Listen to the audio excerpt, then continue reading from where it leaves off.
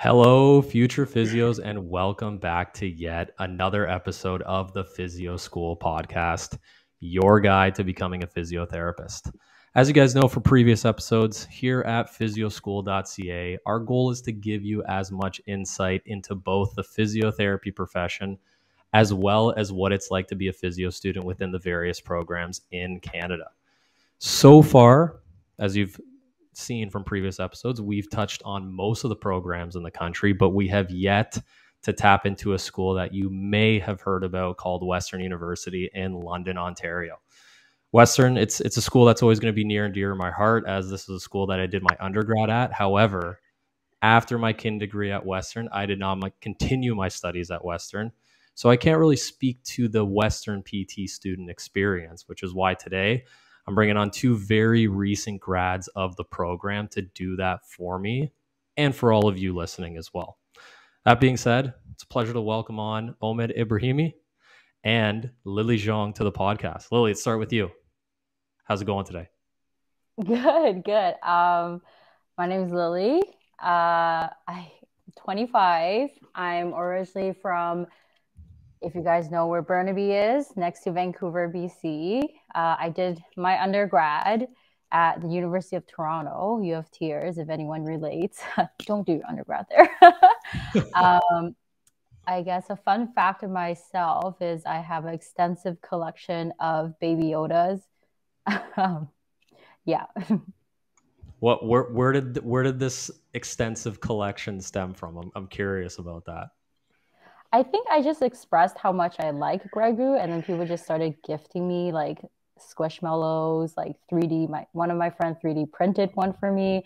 I have like a T-shirt with it, like a bag with it, and then the actual Yoda itself, which I brought to Iceland this summer because they have like a Yoda cave. I have a photo of like me holding Yoda in the Yoda cave. That was pretty cool. Yeah, and I also have think a I saw that on Yoda. your story. Yeah. I remember seeing that. So it's all making sense now. Perfect. And Omid, tell us a little bit about yourself, man. Yes. I did my bachelor's at McMaster originally for kin.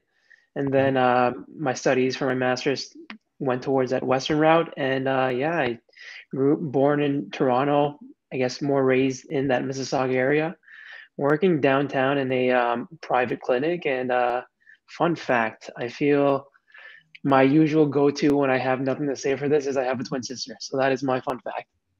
Oh, okay, gotcha. Is it just you two, or do you have does the family extend past that? Just us two. Okay, gotcha. No, the reason I asked because my sisters are also twins. Like I'm not their twin, but they're twins, and then I have a younger sister as well. So my parents were just like they just wanted a roster at home. Yeah. Perfect, guys. Okay, let's jump in a little bit into why you guys chose Western PT, right? Sometimes, it may be the only acceptance you get for some people, but other people get multiple offers. So I'm kind of curious, what was it like for you guys? Maybe we can stick with you, Omid, and then we'll go over to you again, Lily.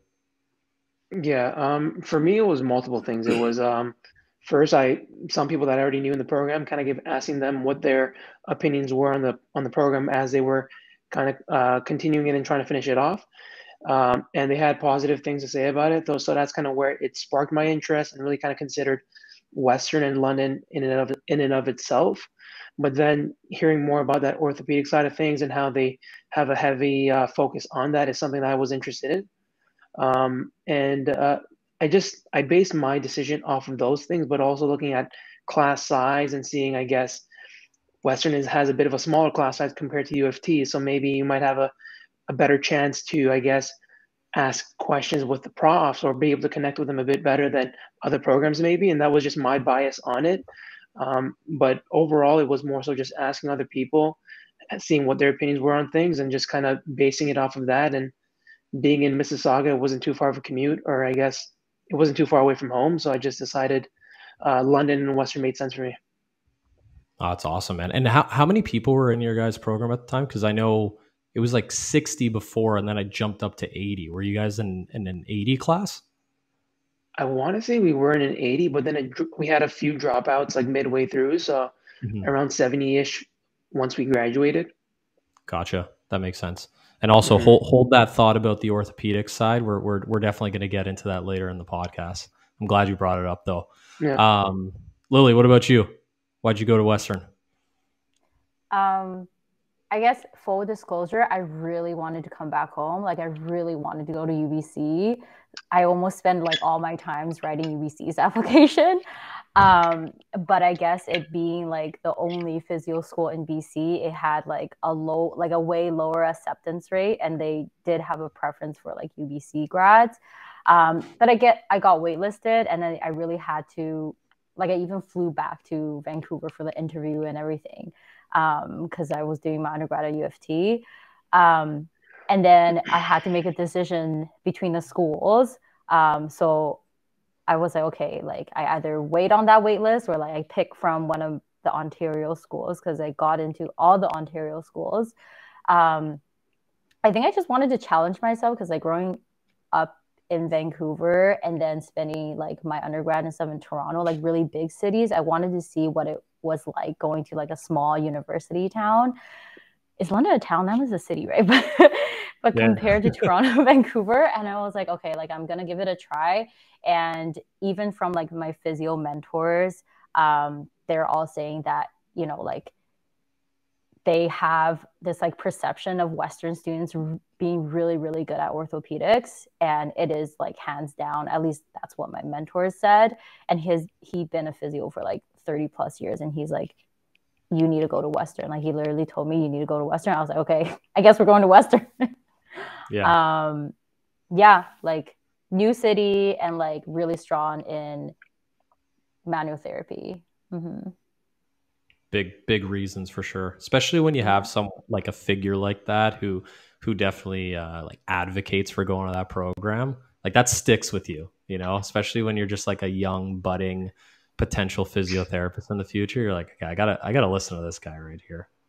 Yeah, he was literally like, you have to go to Western, like no other comments. I'm like, okay. Guess we're doing that. I love it. That's a strong pull. Awesome, guys. That's great. I also wanted to just dive in because I know, you know, Western requires lots of experiences to get into the program, right? They want to hear about your PT related experiences. They want to hear about your non-PT related experiences. So, you know, being two people who were successful in going through the process of getting in, could you maybe kind of lay out the experiences that you had prior to going to Western? Maybe we can start with you again, Omid, and then we'll pass it off to Lily. Yeah, so my experiences, they kind of stemmed from my bachelor's degree. So once I was at McMaster, I was looking for opportunities around in terms of what I could get involved with and what I was interested in.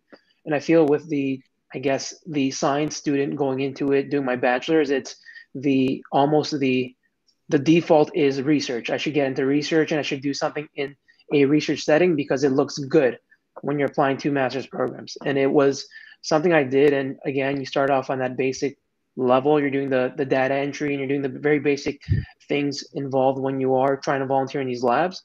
And I wasn't interested in research. And obviously it was something that was short-lived. And then I eventually got into becoming a student trainer. So I was a student trainer for the men's rugby and lacrosse teams. And I was more interested in that. So again, the sports, the rehab, and just the overall, I guess, camaraderie you have with the team. It was that where I kind of just started my interest in that rehab, the overall the idea of physio, and then just to couple that, I was also working at a Cleveland clinic as like a sports medicine assistant, which pretty much it encompasses taking patient histories, being involved in certain aspects of the assessments, and brace fitting and whatnot. So it was my biggest thing was trying to get involved in different things that would strengthen my, I guess, resume, but strengthen me as a overall candidate when it came to physiotherapy. So again, having strong skills when it came to history taking, having strong skills when it came to treatment programming. So it's, I guess, having a bit of experience in all these different pieces of physio is what I found to be successful for myself.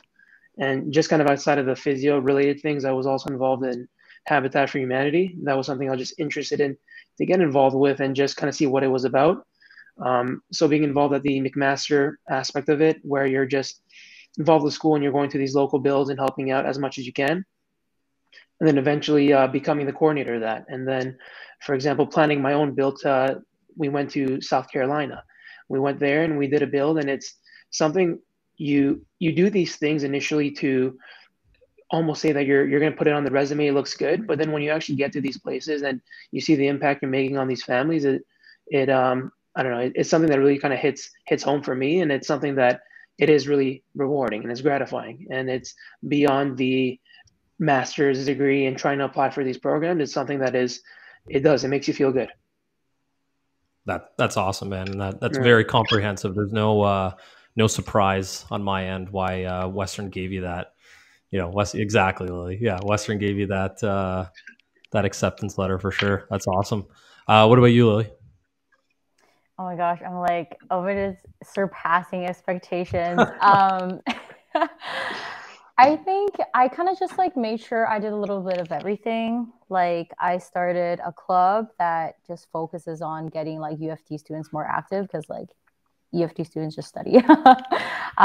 We don't have a very strong like student culture in like an active lifestyle, and I just saw like a gap in that. I knew, first of all, I decided I want to do physio, so I was like, hey, let's do a little bit of everything. So I started a club with my friends. She's in medicine now, but it's called Activity of Healthy Active Living. So like we'll like start different like whole different activities throughout the school year, and then people will just like come work out with us, not in like a high pressure. The concept behind it is not like, because like the school gym can be scary, and then going to the like it's like all varsity athletes, and you as like someone who just want to start getting active is like really hard going to the school gym. So we kind of like provided that environment of like you can just come work out without having any pressure, and like everyone in the club is like very normal people. So like that, I started that club, and I have like a strong passion for research. So like I was always in the research lab throughout university.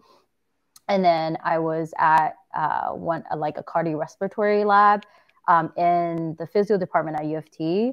So like that gave me a lot of experience in just like in research in general, and in like a specialty field that is not really people's like biggest like orthopedic manual therapy, like not about knee OA, so like I did a lot of hospital work. I got to work with a lot of like respiratory doctors, and like knew how the publishing process went. Got a couple publications. Like the prof that I worked with is like literally like my mom, and she like guided me through the whole process. She's like a very big physio in Canada, and a researcher. So that was like the cardio. Like I kind of wanted to see like different aspects of physiotherapy. So I was like in a lab, and then did a lot of research, worked as like a research assistant throughout like my undergrad career. And then, I did the typical work volunteering at a physio clinic, and that's where I met like my mentor. And then that gave me the experience of like what clinic life is like. I'm trying to think like other things that was like relevant to physio. I think those are the big ones. I didn't like do too many things. I wanted to focus on some extracurriculars that like do it well. So research club and then clinic. I was into Dragon Boat, so like that was like the sports aspect of things.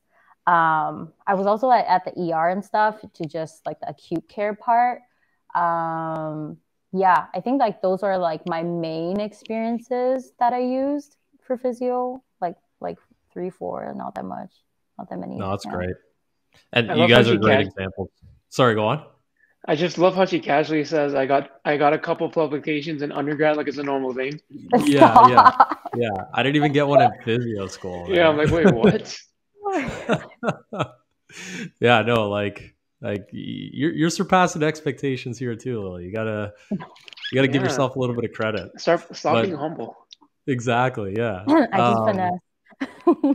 No, but you guys are great examples of what it means to be well-rounded, right? Like we get a lot of messages from people who want to get into PT school, right? Whether it's this year, next year, the year after, right? Anybody who's planning for it. And one of the biggest tips we give is be well-rounded, like have many interests, and Yeah. don't just be physio all the time and just get your physio experiences, right? Those non-PT related experiences really matter as well. And just, developing you into a potential budding clinician in the future. So I really like that. One thing I wanted to ask, just stemming off of that, is just because we get this question all the time too, is how many hours, and you guys don't have to have the specific like 58.6 hours you guys, gave to certain experiences, but, just in general, how many hours do you think you maybe gave to each experience? Maybe we can stay with you here, Lily, and then go off to you, Omid. Oh, that's a really hard question. I feel like I had probably... And it could be ballpark. I don't know. It's like a lot of hours for my club, just because like I was running it, like a couple hundred probably. Which I know some of my classmates had like thousands of hours and things. Like I don't know how they did that. It was ridiculous. And I was at my clinic for like 2 years, so that's like every week. That was like a couple hundred hours, and then my lab was like in the thousands because like sometimes I was there at like 5:30 in the morning. And then the ER was like less than 100 hours. Like my honest advice is like, don't, like, as long as you meet because they have requirements for like how many hours you need for each thing. Like as long as you meet it, it's fine. It's about how you write about it. Like I know people who had so many hours and didn't get in. Like it's not about, like, don't be scared when your friend's like, I have like a couple thousand hours in this. Like it's fine. Yeah. No, I 100% agree. What about you, Omid? For me, it was more of I don't know, it was like a seasonal type thing. So if I was a student trainer, you're busy during the fall term when you're working with the rugby or the lacrosse teams. So then during those weeks, it would be 25 to 30 hours a week would be committed to the team, because you're there before and after practice for treatment, but you're also there during practice, just providing coverage in case someone were to get hurt. And then you have games on weekends, usually on a Saturday or maybe a Sunday. So that would take the whole day usually. And then when it's the off season, I'd look to fill my time with other things I'm interested in. So again, that personal training type stuff or working for Habitat for Humanity. And I would average maybe closer to 20 hours per week. So it really depends on what I was doing exactly. And I don't really think it changed much in terms of, I guess, my grades or how it was with school. I feel like regardless if you're working 15 hours a week on your extracurriculars or you're doing 30, you'll always find time. You'll always manage your time a bit better. And if you have to wake up a bit earlier, you will do that. It's a matter of having your priorities kind of set out and knowing you're going to be busy from, say, 6 to 8 p.m. So you'll do your work before that. So it's time management wasn't really an issue. It's just more so I'm a bit more busy during certain times and other times. Mm-hmm. Yeah, it fluctuates for sure. And sorry to cut you guys off guard with that question, but yeah, it's just something we get asked a lot. And, I'm kind of echoing what you were saying, Lily, is just, it's not about hitting a specific number of hours. It's like, how are you speaking about it, right? Like, what did you learn? Like, that's what the admissions committees want to hear a little bit more about, not just, you're jumping through a hoop to show that you have this experience. Because, I've seen people with less hours get in over people who have like you said, like thousands of hours, and it's just because they knew how to maximize them and optimize them on their application. But no, that's great. Let's talk a little bit about now just the actual Western program. So every program is going to be a little bit different in how it's structured, how it's set up. So can you guys maybe just provide a brief overview going into, how the semesters are organized, when the placements are, how many placements there are, the length of the program, all that good stuff. And, if you guys want to split it up or, just, piggyback off of what each other are saying, you can go for that. And maybe we'll pass the ball to you here, Lily. Oh, I was like, we should start because like we were calling earlier today, and this man knew the program better than I did. All right, go for it. Okay, I will. Yeah, go. You want me to start it off, or you're good? You go, because I actually don't know I don't remember. But fill it in if I'm missing anything, because I'm just gonna give a brief summary of what I remember. I probably forgot a lot of stuff. Yeah. But from my memory, so first year it was again that foundational stuff, the academic theory that you learn when it comes to physiotherapy, and then Second year is when you start to have more of those placements. You have your placements, and during our year, it was actually a unique one because when we initially accepted our, I guess when we accepted accepted Western as the school we'd go to, it was we thought it was going to be 5 placements, and then they did a curricular change midway through, and then it ended up being 4 placements. So the 4 placements that we had, the first one starts in June. So once you finish that first year, and after you're done that spring term, before the summer kind of starts off, you're heading off to your first placement. And that one was, I think it was 6 weeks long. And then that is when they had like a curricular shift where they're like, okay, you know what? We're not doing 5, we're doing 4. And then the following ones, the other 3 were 7 to 8 weeks long. So in between the first and second year, we had that first placement, and then we had a bit of coursework in between, and then we had our second placement, then a bit of coursework, and then our third and fourth placement. So we found that, yeah, I don't know, I feel based off of my experience, the shift from 5 to 4 was a bit better because you're at a certain place for a longer period of time. You're able to see a patient from initial all the way up to discharge, versus if you do like a 6-week period, sometimes you might not see them at discharge, or you might not know if the treatment is as effective. So that is the, I don't know, that's like the silver lining I found with doing that curricular shift and having the 7-week blocks versus the 6. For sure. That is what I remember from the program. What's that, sorry? That is what I remember from the program. Other than that, gotcha. Everything else is a blur. I was gonna ask you, like, did you guys, when it came to like MSK, cardiorest, neuro, all that, like, did you guys learn that like in an integrated way, or was it like in silos? Like, you know, you first learned like MSK, you first learned like, or you then learned neuro, then you learned cardiorest. Like, how was that process for you guys? Again, they did like a curriculum change. I think we were kind of like the first class that got all the COVID stuff, and then the new curriculum and whatever. I think the entire Canadian like physiotherapy like education system was going towards like a spiral based like integrative type of education model. Like the concept behind it is like, we want to teach the kids everything at once, so it's harder for sure. It's like a lot of things thrown at you from every different specialty, but it allows you to be like a comprehensive clinician and like think about everything. So we kind of got taught everything at once, so it wasn't in blocks. I think U of T did it in blocks still, like our year, but we had like, they wanted to have like a more like spiral like program.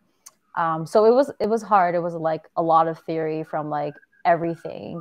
Like the same, like in the first week you'll have, I don't know, like example, you have a PEDS lecture, you have a neuro lecture, and then you also have a like manual therapy lecture. And it was like, allows you to like have a holistic view.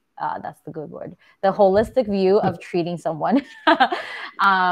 So yeah, it was like also like Western was like all theory for a year basically. And then kind of just, so you're more prepped to go on, like you have more independence even on your like first placement. And then they throw in like more advanced like courses in between your placements. And then also you get a little bit of break from going on placement. And yeah, like Omid said, the longer placements are like nice. And I think Western did a good job in like really making sure that everyone had a placement. Cause I know like some other schools, people like literally didn't get placements and they had to like do more school after or something like that. But like Western made sure like everyone had a placement. It might have not been like your first choice, but like you had an experience going in. So that was like nice. Yeah. Gotcha. Yeah, I can totally empathize with you guys, and that, you know, parts of the program were a blur with COVID, just kind of turning it upside down. So I definitely get that. I also was just going to touch on that longer placement aspect. I definitely agree with you guys in terms of, you know, it helps like solidify that learning a little bit more. Like I find, you know, kind of like week 4 to 5, you're starting to like really get in the groove of it. And then 6 comes and you're like, okay, I'm out. Right. So like another week on top of that would have been great. So I'm glad you guys got that aspect of it. I was also going to ask, just because we're on the topic of placement, do you guys maybe want to just dive into where your placements were throughout the program? Like, it doesn't have to be in the specific order, but just like from what you guys remember, like where you guys were on placement, like certain settings and all that. Yeah, so I can start off with that one. Yeah, so I think the toughest or the toughest time for the actual coordinators to find placements for students was the first placement, because I think we were during one of the peaks of COVID, and a lot of places they didn't want to take on students. So we had a lot of students that needed placements, and there wasn't that many options available. So what they did was for the first year they had a virtual setting available at the school where you would see Parkinson patients virtually, and you would give them an exercise program. And nobody picked that from their top 10 list. And then eventually they just started randomly assigning people to that placement. I got picked for the Parkinson's placement for virtually, and it was better than I expected. My biggest thing was I just wanted to be in a setting where I could feel like I'm making an impact for someone, and somewhere where I feel like my skills are being applied. And I just felt like doing it virtually for a Parkinson population would be a bit tough. But we were able to kind of work around that and make it somewhat effective for these people, and adapt it to their house situation. So whatever their home living was like, we were making adaptations, and we were really trying to make the program and the workout very beneficial for them. That was my first one, and then afterwards, my other two were in Windsor, both of them private. So I was working at a OHIP clinic for my first one, and my second one was a private clinic, outpatient. And my last placement was out of catchment. It was actually in Etobicoke, at it was like a LifeMark branch that was bought out by, oh, it was a PT health clinic that was bought out by LifeMark, essentially. But it was also private. And that was the four that I was pretty much assigned to. Question about that, because I know, typically we need to fulfill certain hours like MSK hours, cardio resp Yeah. hours, neuro hours. Like, how did you fulfill those cardio resp hours? Because I see the neuro, I see the MSK. Like, was there like a way around that because it was COVID, or? You're asking a lot of questions right now, Anthony. You might get me in trouble. No, I'm joking. I'm joking. The first one, because it was so again with that curricular change, what they did was one of the things they implemented was originally, prior to I guess making that change, it was you had to have a placement in each of those settings. Afterwards, they coupled the rehab and the cardio resp. So it was, if you have a placement in either cardio resp or rehab, it counts as one. And the Parkinson placement, the virtual one, counted as a rehab one. So that fulfilled that criteria. And I was like, you know what? My next three, I'm going to do straight private. Nice. Yeah. Okay. Probably did a lot of deep breathing exercises and everything. A lot of deep breathing for the patient and myself. So yeah. Gosh. Perfect. What about you, Lily?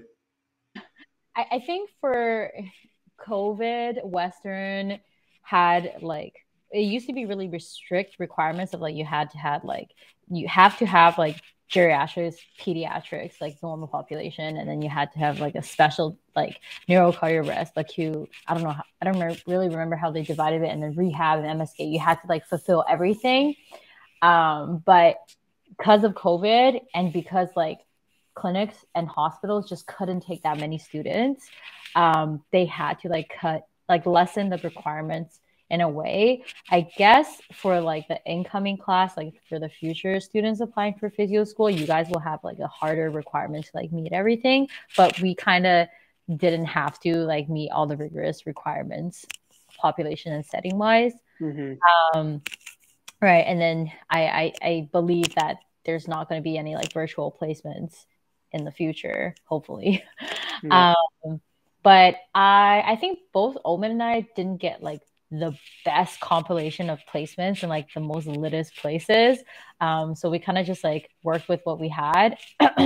Also, like when you rank placement, it's really like a finessing process. Like you really have to like play the game of like what to rank, like because like good placements, a lot of people will rank it, and you kind of have to like fit it with the algorithm, and it's just like so much stuff. But the safest way to do it is to like rank that's at least how I did it, was I ranked placement that was like not the most popular as my first choice. So for sure I'll get an okay placement and not like a shit placement. So my first placement was at one of the chain clinics like LifeMark. And then I had, so my first one was private, and I had two supervisors. One was like a really good like FCAM physio. FCAM is basically like the fellowship of like orthopedics. And then I had one she had like a 60% pelvic caseload. And then that's when I fell in love with like pelvic health, which is like my specialty that I'm in now. So I got exposed to like a specialty like pretty early on in a private setting. And then I knew like right then and there, that's like what I wanted to do. So I kind of like focused on like I kind of knew that I wanted another pelvic placement. And then Omid and I were actually in Windsor together. I was in the hospital though. And then I did like complex care, and that was really interesting experience. There's like multiple different type of hospital settings. It kind of, I don't know, if you're not a big hospital person, it doesn't really matter like what you do in the hospital. It's kind of just like, okay, I had a hospital experience, and like this is what it's like good hospital placements are really good. Like they're really, really good, and you really get to impact people's life in like a very significant way. Like tears are involved, you know. Like one of our classmates who were in the same hospital that I was, because basically in the hospital you have like acute, and then you have complex care, and then you have inpatient, and you have outpatient. The inpatient part is like the most rewarding. So like if you guys are applying for hospital placement, like do inpatient. They're like the most intensive. Like you see the same person for like however many weeks, and you like literally change their life, like get them to walk, and like everyone's crying, you know. And then when you're in a hospital, you kind of get to like shadow everyone in the different settings. So like this day you're on this floor, and it's like kind of fun in my opinion. So that was really good. And then also like living with friends like in a different city was like a lot of fun. That was my second placement. And then my third placement was a CBI placement. And like another like chain clinic, orthopedic setting. And honestly, I think I learned the most in that clinic because I was at a point seeing like 3 patients at once. Like it was like really intense. I was like forced to learn my skills. And yeah, and then I remember my CI giving me the feedback of like, she can't believe that I think a lot of my classmates got that feedback also, like how we can manage like an orthopedic caseload like so easily. I don't know why. I guess Western is just so good at teaching us like manual therapy. Like we got it, you know. I think at a point, like I was showing my son was like a little bit older, like how to do infant cells. And I was like, why am I teaching you, like showing you how to do it? But it was just like, yeah, I was like forced to like learn, like really up my orthopedic skills. Cause like I wasn't really like an orthopedic person, but I was like really forced into like run that, like that kind of like hustle life in the clinic hustle life. So that was my third placement. And then my last placement was really unique because I knew I wanted to get into pelvic. And then our clinic, our school's like placement prof, Dr. Samantha Dorap, was like literally created a placement for me that was like in a private neuro outpatient setting, which is like a really rare type of clinic. And then so I did like neuro, and I did like neuro pelvic. I also had 2 CIs, and then that CI was like one of the pioneers like pelvic health physio in like Canada. So that was like a life-changing experience.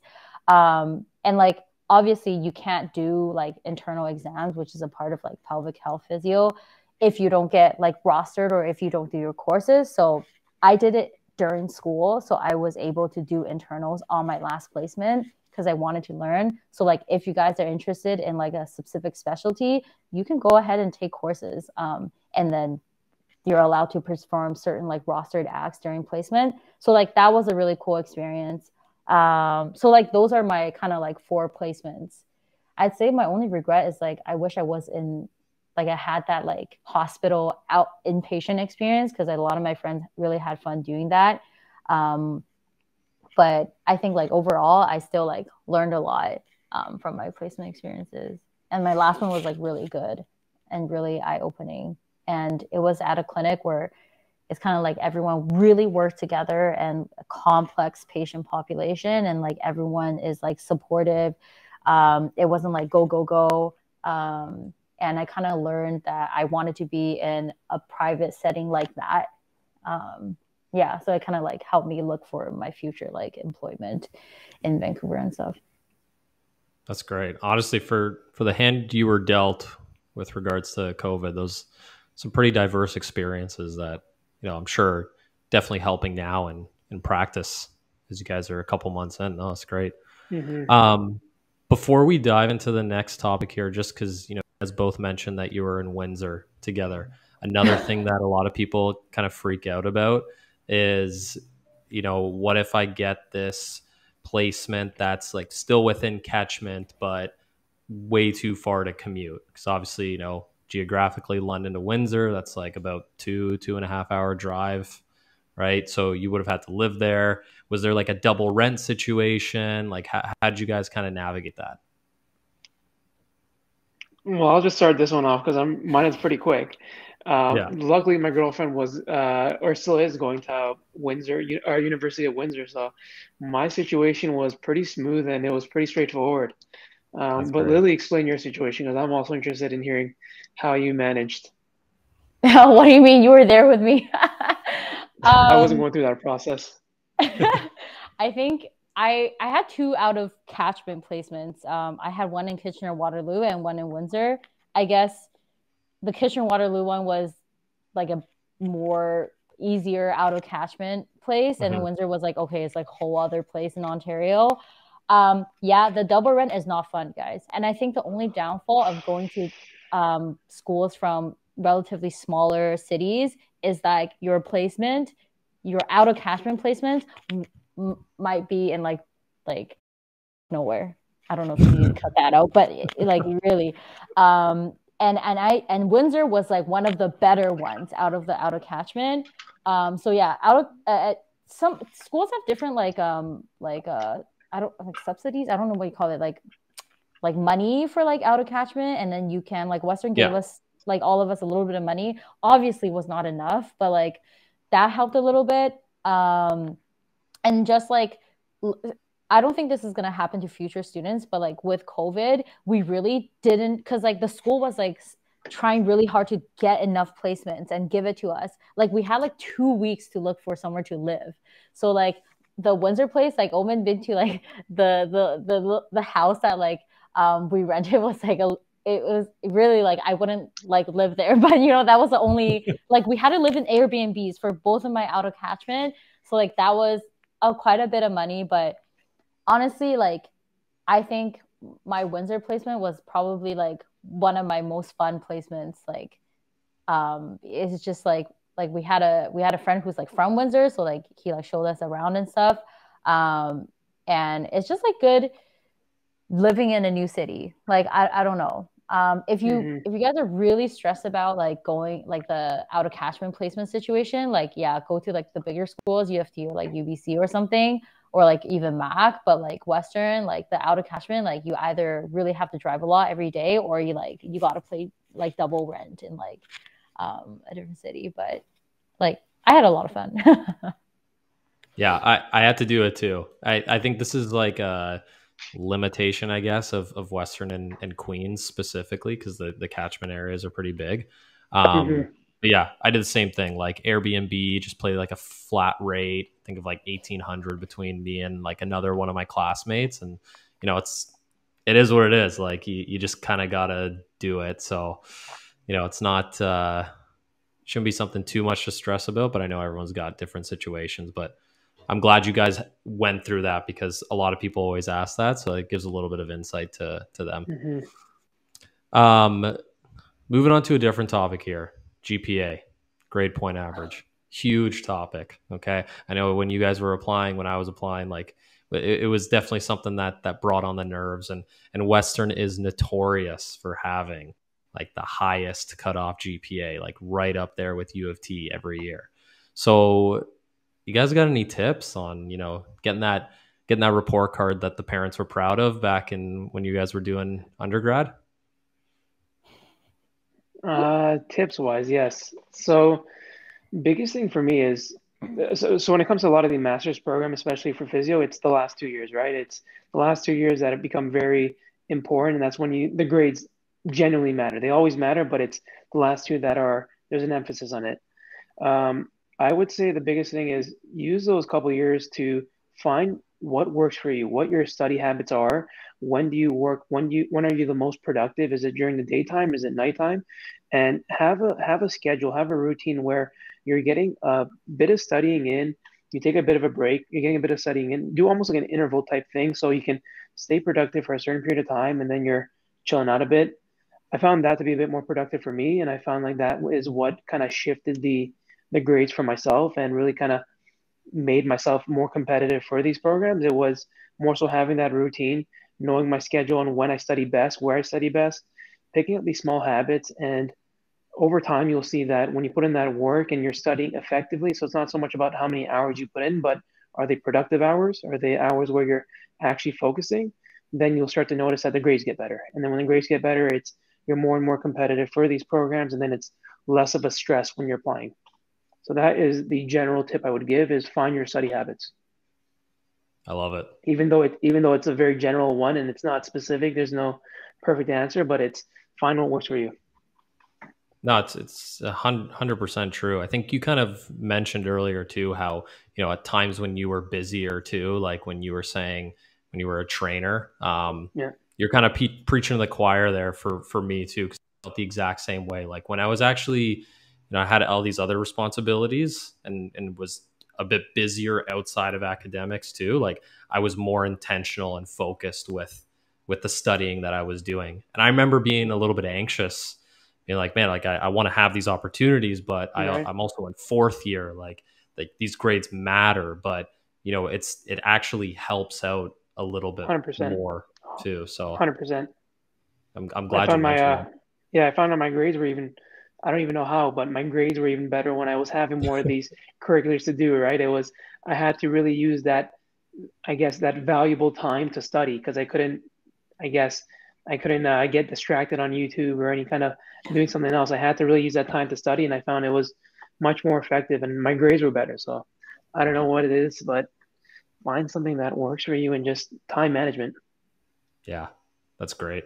What about you, Lily? What's the secret sauce?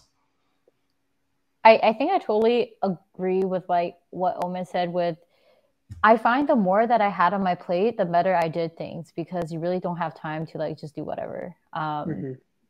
Some people function good on like a very intense lifestyle that keeps them in check. I feel like finding a routine like of like a lifestyle that you can engage in all these extracurriculars and then also have good grades is like very important and you kind of get used to it. And trust me, it like works. Like it and you got to be honest with yourself. Like you really got to be honest with yourself of like what your capacity is, and you know yourself the best. Like you know how many hard. Like I didn't do kin for my undergrad. Like I did like physiology, so it was like quite intense at UFT. Like you got to be honest with yourself. Like okay, do I actually want to take these 4 year courses that are like ridiculously hard? Then I will never like the class average is like 45%. Like you really have to be honest with yourself of like what the courses are like know in advance, like calculate. I remember sitting there and like when I decided to go for physio, like I was half year through second year or something, I like sat there and I calculated my entire GPA, like every single course, like with all the reviews and everything. And I was like, okay, like these are the courses I'm going to take. And this is because I'm someone who like wants to know the outcome of things and not really like, I guess, go with the flow. So like I was really honest with myself of like, okay, you gotta take a couple bird courses. Like you like that course might seem interesting, but you're not gonna get that marks that will get you into physio. And like I literally had a formula and I just followed my formula. And it might take like a couple weeks to come up with like that plan, but it's just like so easy if you have a plan because you just follow it for like the rest of the 3 or 4 whatever years that you have left.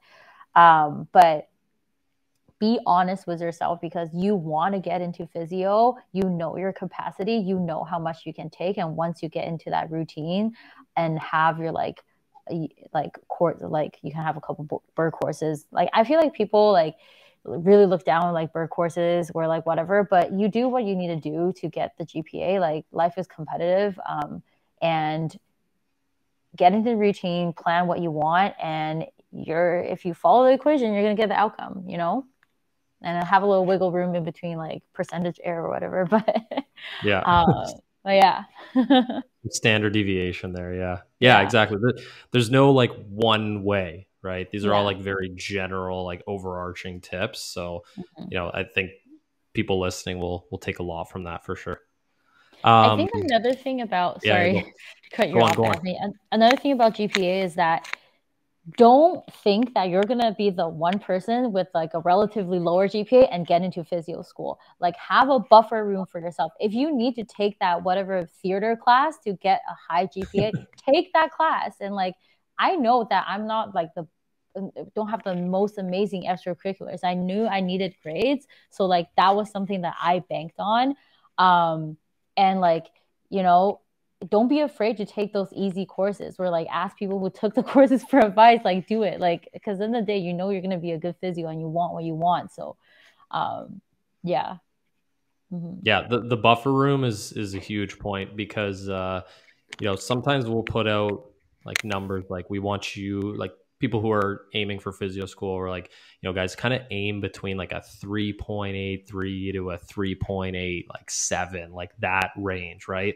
And some people kind of come back at us and be like, well, the cutoff for this school was way lower than that.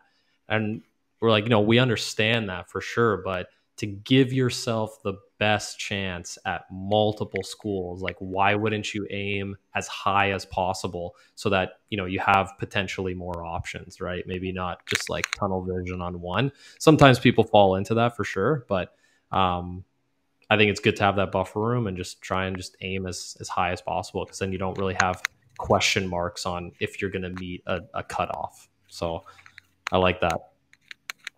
Outside of the realm of GPA, so Western, another component of their application, they require 2 standard letters of reference. So a academic reference and then a professional reference. So lots of questions around this as well. I kind of wanted to ask you guys, how did you go about getting these letters of reference?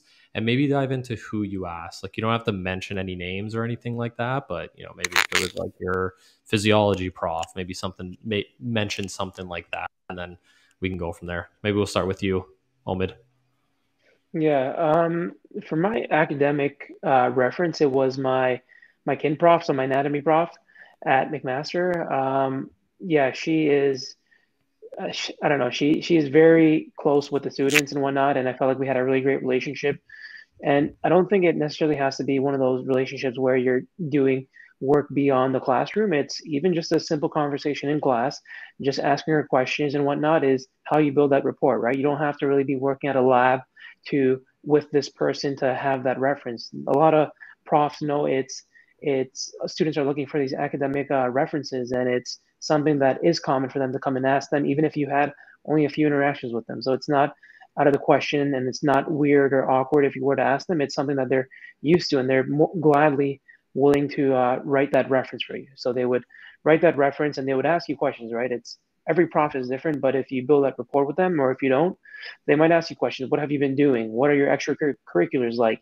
And just to kind of gauge what type of person you are, and then they would cross-reference how your grades are in class, and then they would use all that to really make that reference a bit more personalized, and then give one that is true to who you are, but something that would help make you a bit more competitive when you're applying. That was my academic reference. And then when it came to my professional one, I took a year off between my bachelor's and my master's because I was not sure what I wanted to do. I had no idea if I wanted to do physio. I didn't know if I wanted to go into chiro or what the case was, or if I wanted to go into rehab in general. So I wanted to really just kind of make sure I was doing the right decision and not get into a program that I end up hating and not pursuing because I rushed into it, because I see all my classmates doing it and they're applying to these graduate programs, and I feel like I'm missing a year by not applying with them. So I just want a lot of people applying or prospective students just to keep that in mind. There's no rush. Take the time to know what you want to do, and don't rush into a program because you feel the pressure from parents or you feel the pressure from your classmates. It's at the end of the day, this is your career, and this is going to be something that you would hopefully be doing for many years. So make sure it's something that you do like. So during that year, I pretty much worked at Cleveland Clinic in downtown Toronto, and my reference was the sports medicine physician I was working with. He was duly licensed as a physiotherapist and a sports medic, so it worked out better in that way. But working with him on a daily basis is what kind of helped him kind of gauge the type of person I was and my skills and whatnot, and he just made a personalized reference off of that. I love it. Yeah. And especially with that academic reference, some of the things that you mentioned there about like being inquisitive, asking questions, that small talk goes such a long way. Goes a just long being way. like, hey, how was the did you watch the Broncos game on the weekend? 100%. Like they're gonna remember you. They'll And then probably write that in next your weekend, they're gonna reference. ask Yeah. you. Yeah, exactly. That's key, It's a man. building report. Yeah, for sure. What about you, Lily?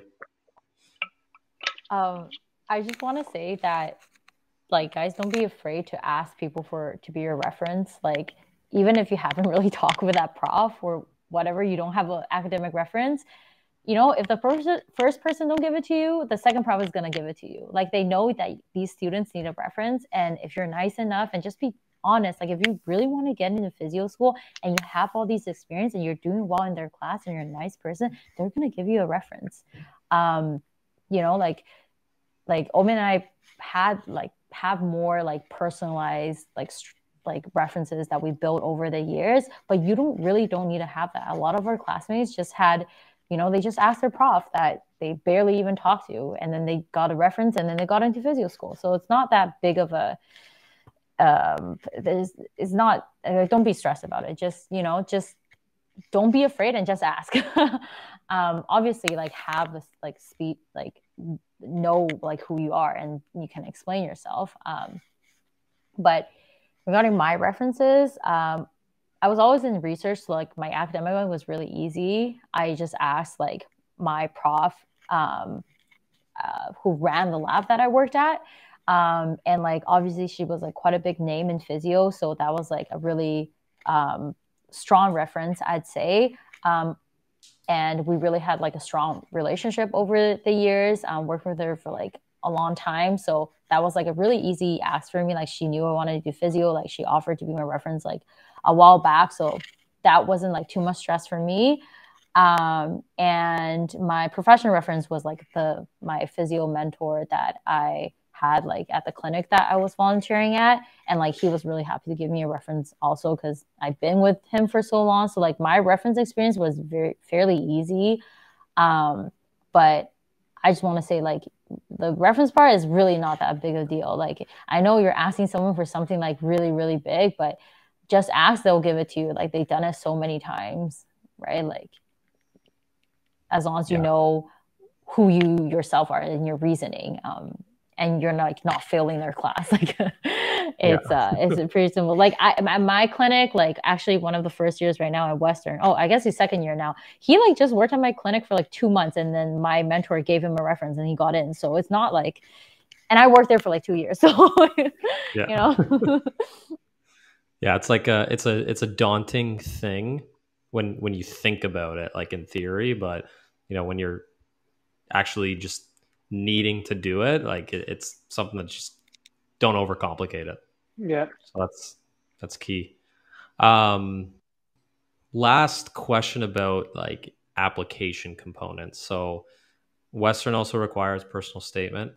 I know you guys probably spent lots of time writing it, reading it over, getting people to edit it, revise all that, and then you submitted it. So I know that brings a lot of stress on as well. So, you know, not giving anything away here, but do you guys have any general tips for the Western personal statement?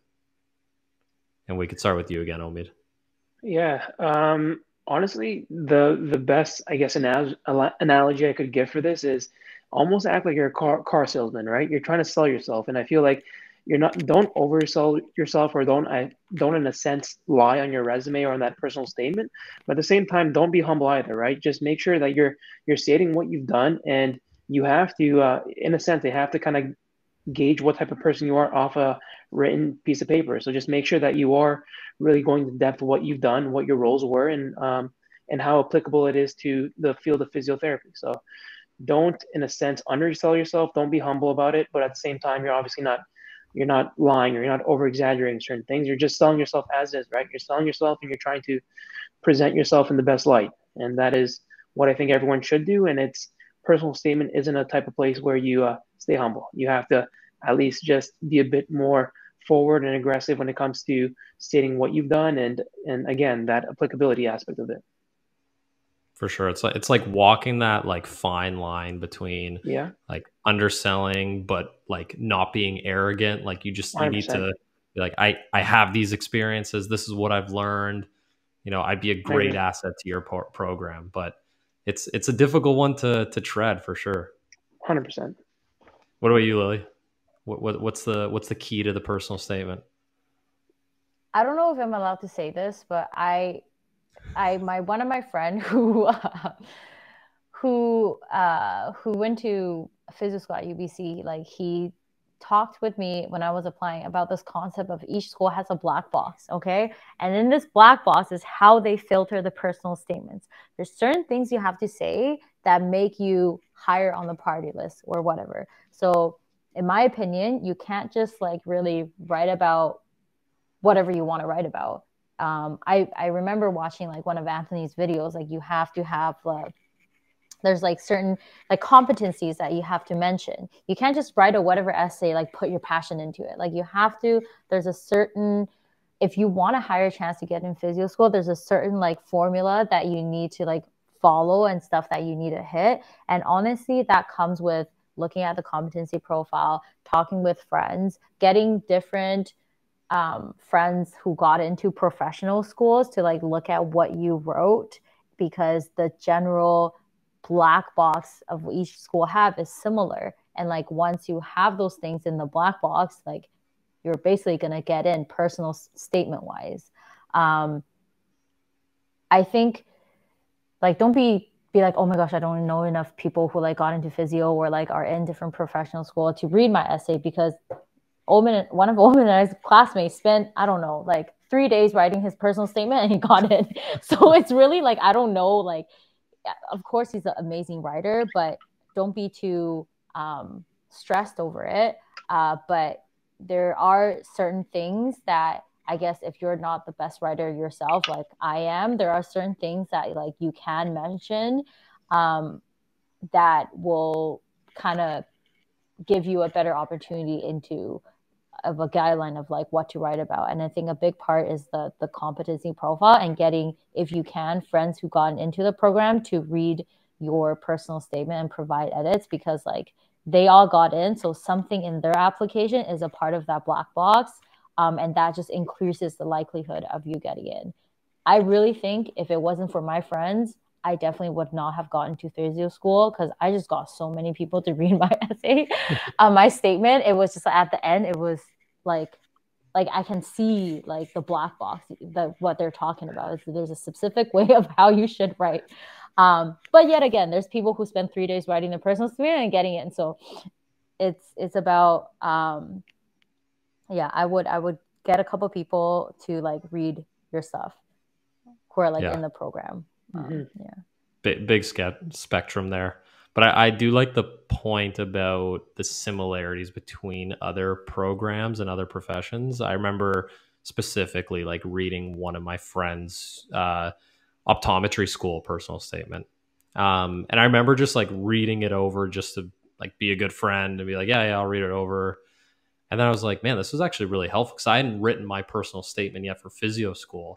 And I kind of applied some of the principles that he used for that into my statement, which, you know, obviously really helped as well, because, you know, that they are looking for specific things like how you came across the profession, why you feel you're right for it, how these experiences have, you know, shown that you're committed to getting into this profession, and how they've, you know, helped you learn more about the profession. So, you know, there's definitely ways around that, but I do like the point about the competencies as well. That's a big hint for anyone listening.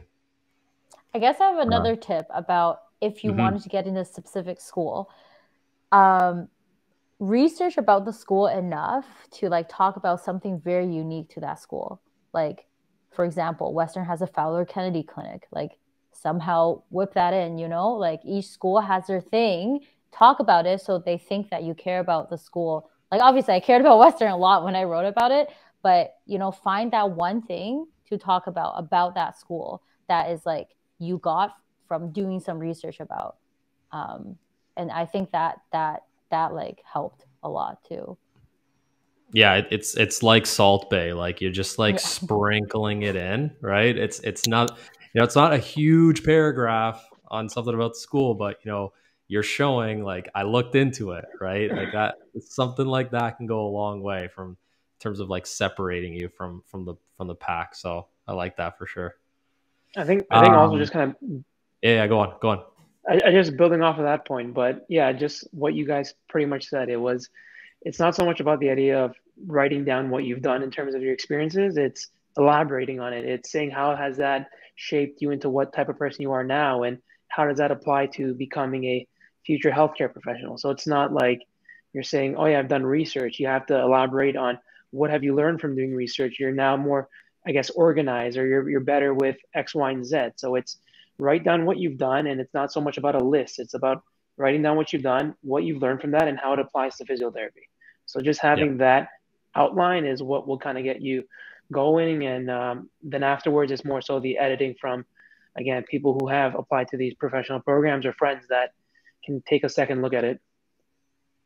Yeah, so key. Sometimes like people look at it like just checking the boxes in terms of Yeah, like I have this experience, right? Tell me, like what did you 100%. learn, right? What did you learn? That's great. Coming down to the wire here, last few questions. So I know we kind of touched on this a little bit about, you know, Western being that, like having that reputation for being like the orthopedic, musculoskeletal, manual therapy school. Okay. Lots of rumors about this. You guys touched on it a little bit. So I want to know, like, are the rumors true? Right. And what way is like Western this, you know, getting this reputation? Like you guys have been through it, so you've seen it. So what makes it that powerhouse for orthopedics?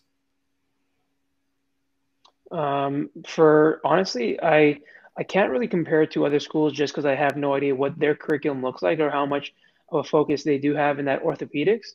Hmm. But from a Western perspective, it comes down to, first off, the profs, a lot of them being that F camp prof, and a lot of their practice is heavy on that manual therapy. That's one portion of it. But the other portion is, I feel like our labs and our time where we're actually doing hands-on skills are mainly around that orthopedics, around that MSK. So I feel like those lab works or those building blocks where you're in person is more catered towards that orthopedics. So that is what I feel really kind of maybe sets Western apart. That's what my assumption is. I don't know what the other programs are like, but I found that those lab sessions were heavily focused on the hands-on, the manual therapy, and a lot of the feedback from profs. Gotcha. That makes sense. What about you, Lily? What's your take on that? I think that rumor is absolutely true. Like it's from feedback from like clinical investigators, like the profs that we have, the experiences of like myself compared to my friends who went to other schools. But you know, like the downside of that is like you don't get exposed to other things as intensively as if you were going to go to another school, and I don't know, like you might be really into cardio rest, but then you didn't get your enough of a cardio rest experience, like you don't know that was your passion. But in regards to Western being like the big manual therapy school, like yeah, we have other than the University of Manitoba, we have like the most orthopedic FCAM examiners. I think we have 4 that are actually like there to teach you, like hand on your hand to teach you, and these are like the biggest name in orthopedics. Like they are like the examiners for like I think there's only like 10 or how many, like less than 20 of them in Canada, and like 4 is at Western. So that was like really like just learning from the people who like run the foundation of like Canada's like orthopedicness. Is that even a word? Is like a really good experience. And yeah, like if you're into orthopedics, if you knew that's what you wanted to do, like I strongly recommend you go to Western, because you are going to get that experience. Right. And I think, you know, you can come out of school, challenge your like F Camp level 1, and was like a very easy experience for Western students as compared to like the other students, for sure. Yeah. Just to add on to that, Mhm. I think also the fact that Fowler Kennedy is right there, and a lot of the clinicians that are at Fowler Kennedy teach at Western as well, like for guest lecturers maybe. Those, I think that might also play a factor in why it is so reputable when it comes to the orthopedics. It's Fowler Kennedy's right there. We have a lot of the lecturers that come in, and we do have placements that are based out of Fowler, so it definitely helps do it. That makes sense. I can see that too. And I think, yeah, just like in summary, like it comes down to like the names within the faculty, like you were mentioning, the amount of emphasis that's put on it, like from lab to lab and lecture to lecture. And then as well as just like the feedback coming from, people that you've met outside of the program, or people who have like gone to the program before. Like you were saying earlier, Lily, about how that one guy was just like, go to Western, right? Or like even the other physio was saying like, wow, like you're so great at this manual stuff already, and you're a student, you haven't even graduated yet, right? So I think that kind of solidifies where that comes from. That's great. But I was going to ask, so like you did mention about, cardio, resp, and neuro in there as well. So what do you say to somebody who is considering Western, but maybe they're like dead set on, being a cardio rest clinician? And it's one of those things where it's like, there's no open mind about this. Like they have a very strong, like vocational drive to it. Like, would you, recommend it? Like, are they going to get the same amount of education there? Like, I know it's difficult because like you haven't been in other programs as well, but just based on your experience, what would you say about that? My stance on that is, regardless of whatever program you're going to in Ontario or beyond, it's some schools might be more focused on orthopedics or cardio resp or whatnot, and I feel like that is definitely a pro. But at the same time, you're not going to be the best clinician going out of grad school when you're practicing. Even when it comes to when it comes to Western students, it's, yes, our school might be a bit more focused on orthopedics, but our handwork is not going to be what it should be unless we have that experience. So regardless of whatever the school heavily emphasizes, at the end of the day, you're not going to be the best clinician coming out of school. So it's more so the experience. So I don't think it should dictate necessarily which school you attend, but more so I think it's more so to say that depending on which school you go to, maybe U of T, you might have more hospitals around you. That might be a perk to attending U of T versus another school if you're interested in cardio rest. But generally speaking, it's the experience after school that will really, I guess, will hone in on those skills and really kind of help build you as a clinician, whether you're into orthopedics or cardio rest. But just just to be transparent with it, you're not going to be the best clinician in cardio rest, neuro, or whatever the case is right at school. Everyone is going to be at that baseline, and it's more so building on it once you're practicing in those settings. I agree. Yeah, I like strongly believe that your career is what you make it after school, right? Because if you didn't feel like you got enough of one aspect of practice, you can always take continuing education courses in that, right? Yeah. And even like with your example, Lily, too, it's like it's not like Western was super focused on pelvic health, right? But look at you now, right?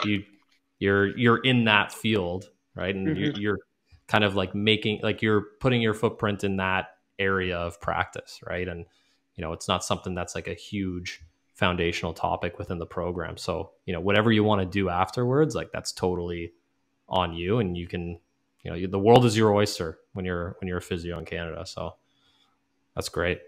One thing, go. Sorry, I can add is that to be a physical therapy school in Canada, you have to meet certain curriculums. So every school has enough curriculum in each specialty to teach you. And whoever is teaching it is like the top of the field in Canada, pretty much. There's only a couple of people. So like you're going to get the experience, and like you never know when you get that stimulation from. It can be from your placement. It can be this one person, it can be this one patient, right? Like one of our prof was like super gung-ho, like orthopedist going to Western, and she ended up on her last placement, fell in love with like rehab, and now she's our rehab prof. So like she went to Western. So it really doesn't, end of the day, it doesn't matter as long as like you're in a school.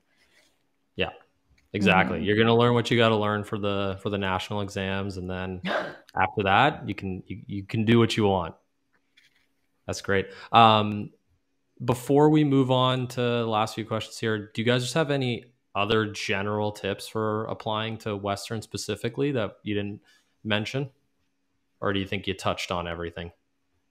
I think the general tip I would give to anyone applying, maybe specific to Western, but also the other programs, is yeah, what you kind of just reiterating what you said, but being well rounded. It's not so much about having a volume of experiences in physio related curriculars. It's being able to talk about other passions that you have and other things that you have been doing that's not related to physio. Because at the end of the day, when they are picking candidates, it's not based off of your experience in physio, because they will give you that experience. They will give you those experiences through placements and through the curriculum. It's more so about what have you done outside of that. Because when it comes to being a great clinician, it's not just the hands-on skills. It's not just what you know out of a book. It's more so about the soft skills. What can you really bring to the field that can build that alliance or that bond with your patients? So just being well-rounded in general and knowing a bit of everything, or having a bit more experiences in other avenues, is goes a long way. I hope most applicants hear that for sure, because I echo that. What about you, Lily? I think like don't stress too much about what I need to write specifically about each school to get into each school. Like, you know, you have that little bit of salt of like their uniqueness for them, but you are who you are. You work so hard to apply. Like, you are good enough. Like, as long as you talk about your passion, and like Omid said, like, don't be like, say who you are, don't be humble, and you will get in if you deserve it. At the end of the day, if you finesse your way in, like, you're not going to have a good experience, right? Like, you are a round-rounded person and you deserve to get into, like, you're going to be interacting with people every day. If you like lie about like your interaction skills, like, you're not going to have a good time, you know? And schools can really see that because they have seen thousands of people apply. Like, if you're worthy to get in, you will get in. So don't be afraid to like write down your passion and what you are. Yeah. You're making me want to Completely. apply again. I'm getting fired up here just listening to that. That's great. Can you guys maybe just wrapping up here, like talk about just your experience at Western? Like, how was it? I know COVID kind of put a damper on some things, and like, what was it like just generally living in London? Because I know both of you kind of went from, you know, bigger places to smaller city here, there in London. So what was that kind of like? Maybe we can stick with you, Lily, and then we'll go over to Omid. I think Western really shocked me, like, of how good of an experience I had. Like, I was like, okay, small university town, I don't know, not as culturally diverse, I don't know what's gonna happen, but like, let's give it a shot. But it was the best experience I've had. Like, I hands down so glad that they're gonna go to UBC, you know. It was like, I kind of like are in the same friend group, so like we can like relate that we did something, like, we really worked hard and played hard and we made friends like family. That's how I say it, because you are in a program that is so, everyone spends so many years trying to get in, and like, even if you're like different cultural background or different race, like something about your personality is like the same, and it's shocking how much people relate to each other. And like, physios are just like nerdy, nice, kind people, you know, like, and everyone is there to like be there for you. And I really don't think Western is like very, very competitive or cutthroat, like, you know, some of your like undergrad experience. Like, everyone is there just have a good time. Everyone's like sharing notes. And like, Western is a school with a very strong school spirit. So like, there's a lot of like, I don't know, Anthony, you know, like, you had the full experience. We had like subpar Western experience, but it was it's a lot of school culture. It's just a lot of fun. And honestly, guys, like, you're already in physio school, just have fun. Like, you know, have fun. Like, you're gonna pass. No one's gonna fail you. Like, just have fun. And I think me going to physio school, I really made it a priority to like have a good 2 years. And I really tried to make that happen. And yeah, it was just like such a good experience. Like, even though it was like, and honestly, going to Western was like, I think we finessed COVID in a way because it was a smaller city. The restriction is not as intense as in like Toronto or Vancouver. So we still had like, the gatherings and whatnot. So that was like really nice. And I think when you get into physio school, you realize your prof are like become kind of like your friends in a way and the colleagues, and they kind of just, they're like your bros, like some of them. And it's a very different relationship that you had like with your profs in undergrad, right? So yeah, a lot of fun in my opinion. I feel like if you get to Western like after COVID, where everything's like open and full on, I even see like the second years now, they're like having so much more fun than we did. Like school spirit wise, like if you want to have a strong student life with a lot of like school community and spirit, like Western is like definitely the school to go to. Hands down, can't beat it. Yeah. Homecoming, SEEPs, Everything. all that is, you can't beat it. What about you, Omid? Funny you say SEEPs. We haven't even heard of SEEPs, or I haven't even heard of SEEPs, just because of being there during the COVID years. It's like non-existent. But yeah, just pretty much what Lily said. It was a great experience. Obviously, aside from COVID, it was one of those things. I think we made more of an effort to do things within our program and spend some time with our classmates, because we are pretty much one of the few programs that was in person. Everyone else was virtual. They were probably back home studying from their house or their room, and no one was really on campus besides our program. So we made it an effort to still have gatherings, but within the COVID guidelines, or whatever the rulings were at the time. We were trying to keep it at a minimum, just to again just again for that health and safety aspect of it. But yeah, generally speaking, it was a great experience because we had more of a bond within our program. Obviously, we didn't have the as much of the school spirit or the events that go on with a typical Western year. But aside from that, it was a great time. London, in and of itself, it is again, it's a university town. There are still kind of families around and whatnot in different parts, but when you're within that, I guess that Sarnia and Wonderland region, it's a lot of that student houses and whatnot. So you definitely find friends around there, and it's a lot of other university students. So you do kind of feel, I don't know, it feels very welcoming in a sense. So I did appreciate that. Yeah, I'm happy you guys had a good time, because I had a great, like, don't get me wrong, I loved Queens, but like Western, and when it's like your undergrad school, it's just totally different experience. Both are great, but yeah, Western's unbeatable from You're that. rubbing salt in our wounds right now, man. What's that, sorry? You're rubbing salt in our wounds right now. I know. It's I just gotta say how it is, though. I just gotta say how it is. But no, I'm glad you guys enjoyed it. That's great. So, you guys are kind of in a unique position here. Just off memory here, I don't think we've interviewed anyone who's, just graduated and like, you guys are like a couple months into work. Can you guys maybe talk about that, how that experience has been? Like, I know you guys kind of talked a little bit about it towards the beginning, but maybe talk about the area of practice you're in, where you're working, scheduling, how the start of your career has been so far. We can stick with you here, Omid.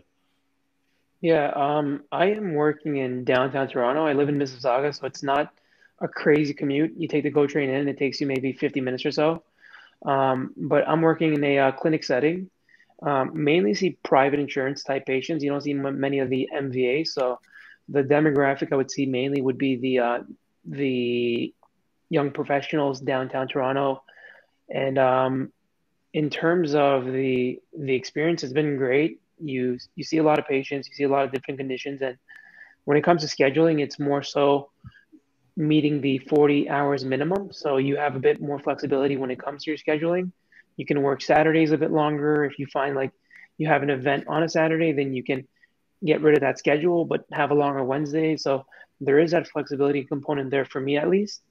And yeah, it's been great so far. And my role is a bit of I'm working as a physiotherapist, but also I have a corporate wellness or corporate partnership type role at my clinic. So being in that downtown setting, it's also just trying to network and make these connections with other corporate companies around there, seeing if they would benefit from wellness services provided by physiotherapy. So whether it's ergonomic assessments or group stretches and whatnot, and especially coming out of COVID and a lot of workers getting back into the offices, it's something a lot of these companies put at their forefront. So it's something where you do see a lot of that trend towards the corporate wellness aspect of things when it comes to physiotherapy, at least in the downtown setting. That's sweet, man. That's that you're not just like in that treating role. Like you got a little bit of a different role, which kind of, keeps things fresh and more like entertaining and novel for you. So I think that's cool. If anyone can get that, like anybody listening in the future, if you can, kind of create some type of position for you like that, I definitely recommend it. Lily, what about you? You're like down the street from me. Like I got to hear about this experience. How's it been? I know we got to hang out soon. We do, yeah. I just want to say, if you graduate physio school and you pass your boards, you are going to get a job, and there's going to be jobs on the floor. Like literally, you are interviewing the clinic and they're not interviewing you. That's the job market right now. So like, guys, don't be afraid of like, you're not going to get a job or whatever. Like you're going to get a job. But for me, I think like, throughout physio school, we always know like Omid is going to be in that like private corporate world. Like he has like a really nice job, and I'm so happy that he's having like a great experience.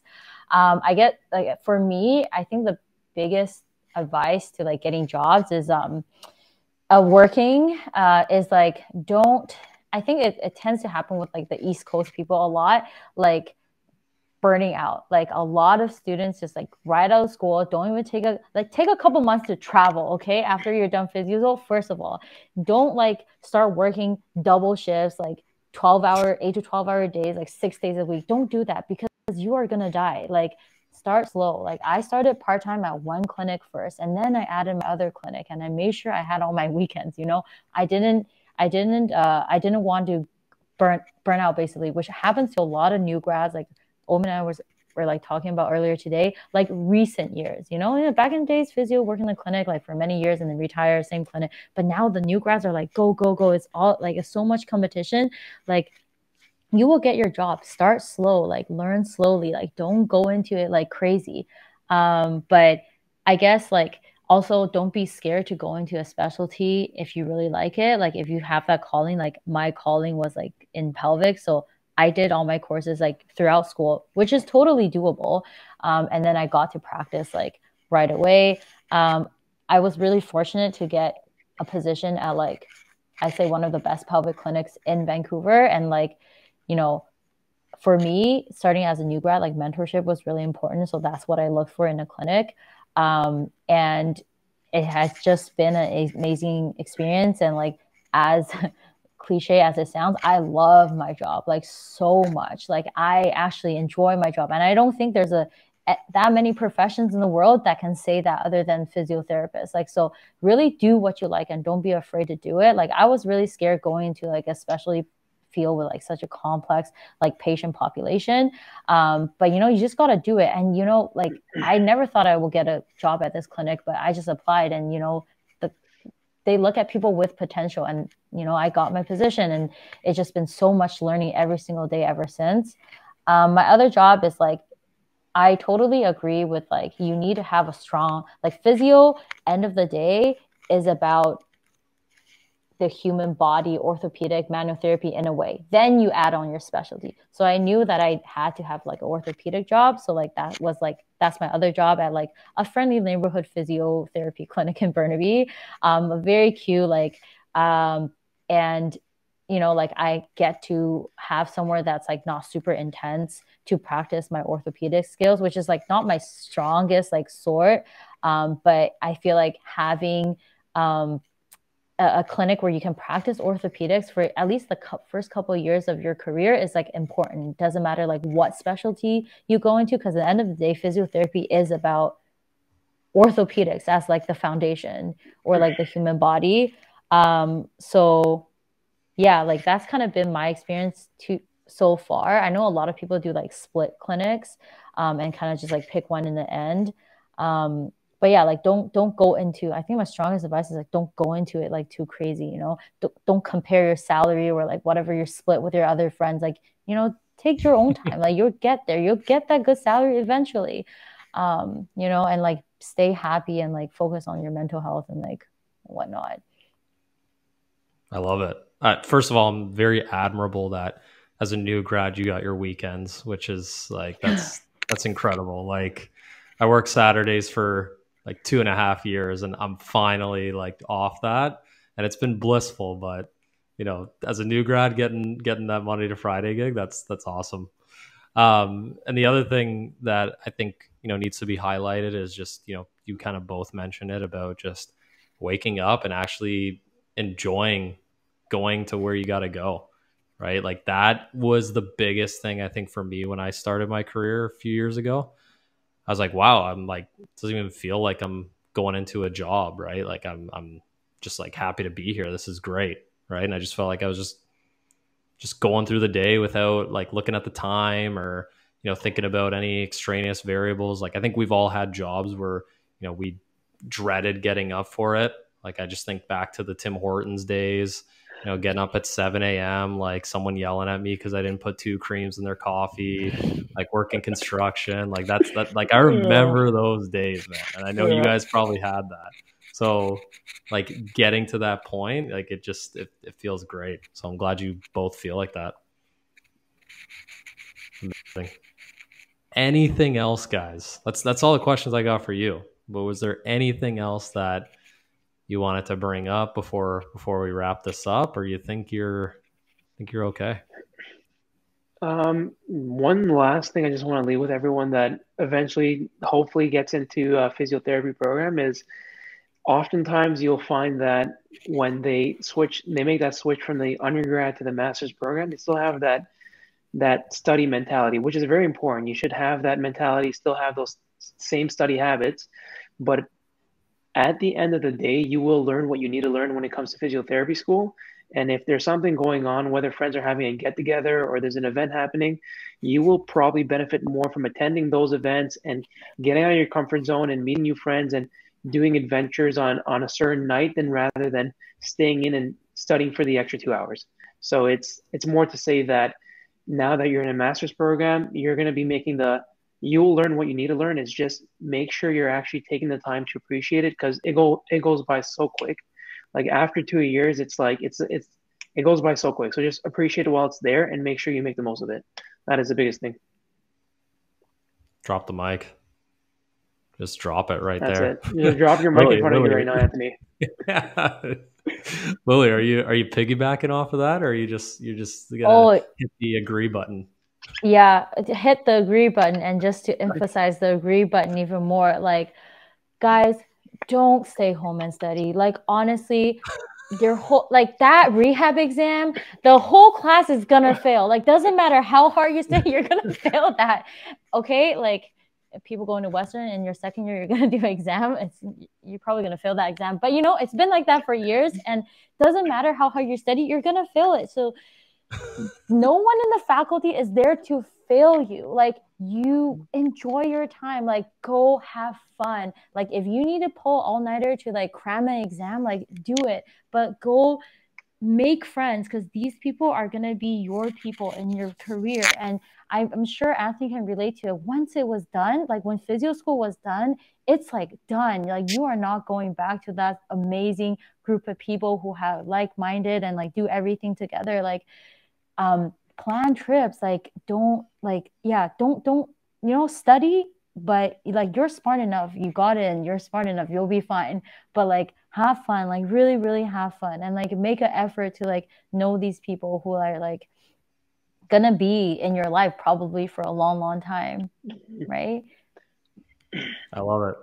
Completely. Yeah, I miss it. Like, I think everybody who finishes, like, they miss it, you know. And now, like, you still see people, but you know, everyone's kind of scattered across the country now. Yeah. Like, look at, like, Lily's back home in BC. Omid, you're here in the GTA, right? And you've left the GTA. You're like a couple minutes probably away from me, and you just bounced. Yeah, exactly. And you know, like, even I'm thinking, like, my closest friends, like Reed, for example, like, he's in Calgary. Like, my other friend Alex, he's on the island, and I know my other friend Kieran, he's like in and Thunder Bay, right? So like none of them except for the island is like close, but you know, we were all once in that program together, just like seeing each other Crazy. all the time. So those are days that aren't forgotten, but Yeah. you know, I'm happy I went through it. I'm happy you guys went through it too. That's great, guys. Well, 100%. just want to say, really, really, really appreciate you guys' time here on a Sunday night. I know, like, Omid, it's like what, like 11:45 there. It's Right now, 11:45. Yes. you gotta get to bed here, right? Lily I and I gotta are get to still bed. okay. I have work in the morning. Yeah, exactly. I But feel like it's my bad. I should have realized that. No, it's fine. I was like, oh, 7 p.m. I was like, nice. And I saw PST. I was like, oh, true. yeah. No, but I really appreciate your guys' time, and I think anybody listening is going to gain a lot from this. So really I appreciate it. appreciate you for having us. And I feel like this is very full circle because I was watching your videos when I was going through that process of applying. And now that we're hopefully giving back to the people that are currently applying, it feels like life has come full circle now. I've capped it off. I've checked it off. I'm ready to retire. I love it. Yeah. No, and it is, man. Like people who listen to this, like they really take a lot from it. So like your words, everything you guys said, it does matter. And like, you know, we get the DMs about it, so we see it all the time. So again, you guys are making an impact. But anyways, guys, if you like this video, please consider leaving a 5-star review, maybe giving us a thumbs up, liking, sharing, subscribing, all of that. Exactly. Turn on the bell notification. Turn it on. You heard Omid first. Turn here. it on. But yeah, guys, if you want more episodes like that, do all that stuff, and we will see you at the next episode.